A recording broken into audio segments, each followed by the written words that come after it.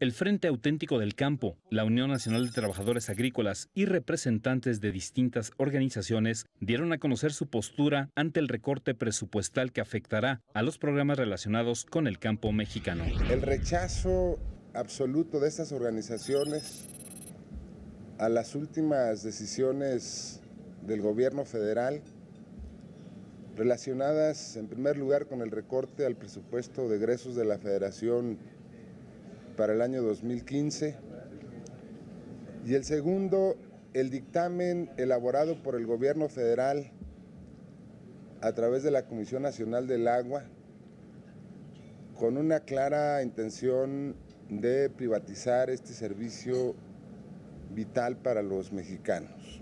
El recorte presupuestal impactará principalmente a la Secretaría de Agricultura, donde están contemplados los programas pactados de mejoras y progreso al campo mexicano. Está claro que el recorte de 124,000 millones de pesos impacta a todas las áreas relacionadas con el medio rural, especialmente a la Zagarpa, a quien se le disminuye un poco más de 7,000 millones de pesos, afectando de manera sensible los programas de competitividad.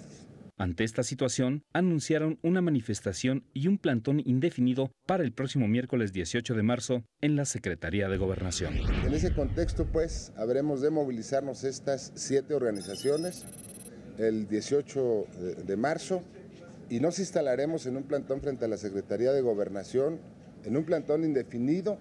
Antonio Jiménez Ugalde, Noticias TVC.